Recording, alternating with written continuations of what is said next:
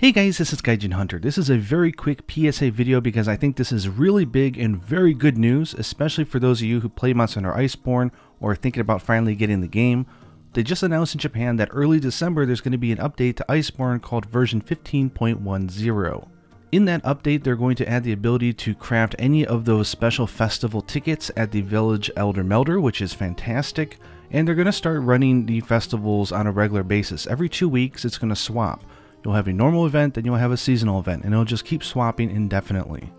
Login bonuses during the period will give you tickets for the event that is currently going on, and it's just going to keep going.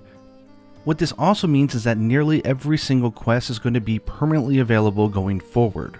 That's awesome. So Alatreon is still going to toggle every day between fire and ice, and what they're doing with Call of Tarath and safi'jiiva is they're going to have them on a 2-week rotation. So for 2 weeks you'll have Call of Tarath, then for the next 2 weeks you'll have safi'jiiva, and then back and forth. But the final change that they announced is the big one, which I wanted to let you guys know about, is while safi'jiiva is running from November 20th until December 4th, that'll be untouched. That'll be as it is right now.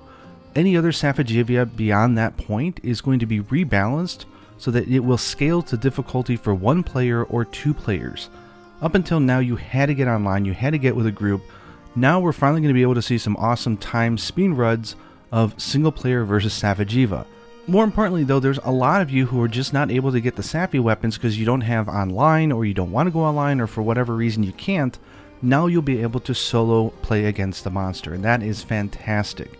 This is exactly the type of changes I wanted to see them to do, to put the game sort of in maintenance mode so that people can really enjoy it and jump in at any time, especially as we're just waiting for the next Monster Hunter game to come out. So I would say that starting December, there's never been a better time to get into Iceborne.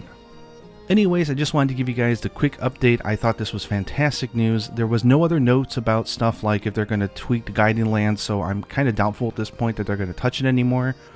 But just having every event quest available, and for switching to safi'jiiva so you can solo it, I think 2 thumbs up from me.